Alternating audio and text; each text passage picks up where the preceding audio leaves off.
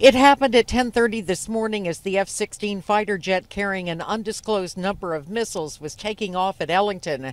It skidded off the runway. A fire reported the pilot safely ejected, according to authorities, and was taken to an unidentified medical facility to be evaluated.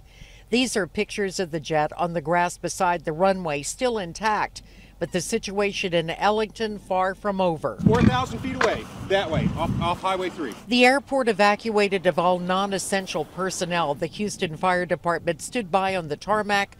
Firefighters suiting up. The city's aviation department said it was because fuel was still on board the aircraft and the fighter jet was carrying munitions. The continental U.S. NORAD region clarified the concern. According to a spokesman, those missiles were air-to-air.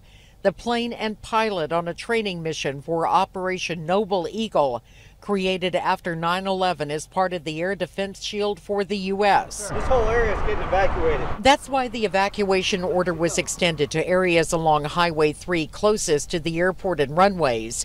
A portion of the East Beltway closed to traffic.